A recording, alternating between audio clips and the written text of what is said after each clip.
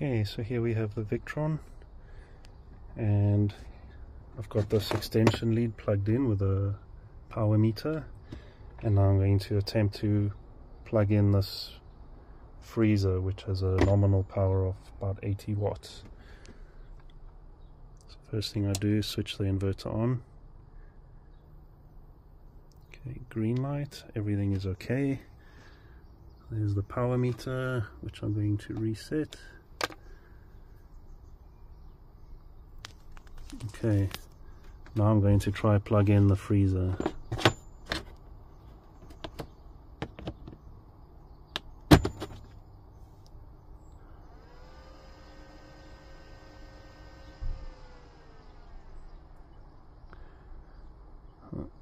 It's switched off. We come to the back, we can see that the alarm is on, so it's been overloaded. So it's protecting itself now.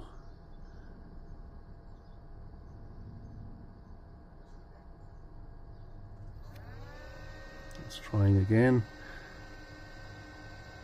384 and 0.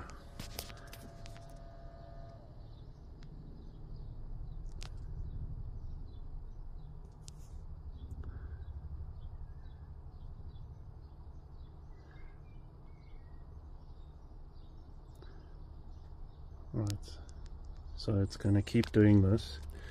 So what I'm going to do is I'm going to unplug the freezer. Well, there it is again, it's trying again. And it's overloaded. So I'm going to unplug the freezer now.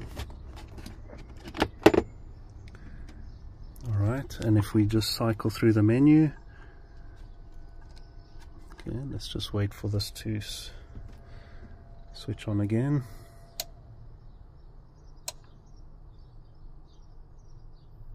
Alright, now we're looking through the menus. We can see the maximum power drawn before it shut down was 383 watts. That was the maximum power. Alright, so now I'm going to reset this.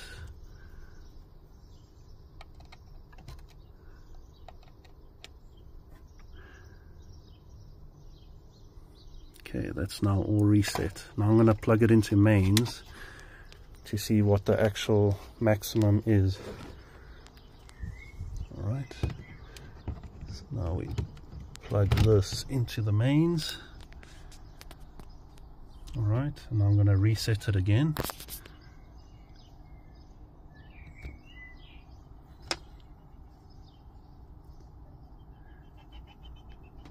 Alright, and now we're going to plug in the freezer.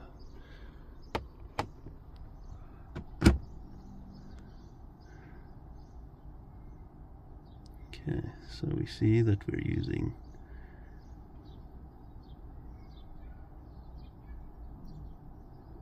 80 something watts, 90 watts. So what was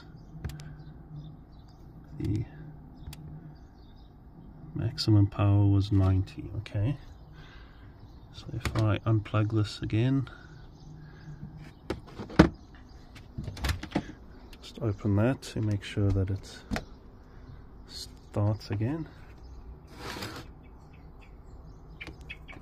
Alright, give that a moment.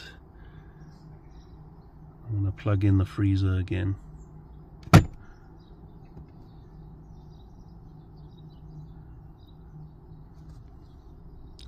So, maximum power on startup was 527 watts with a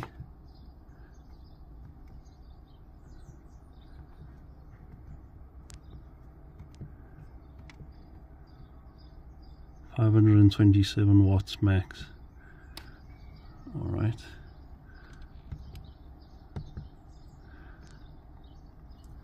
So, according to the manual,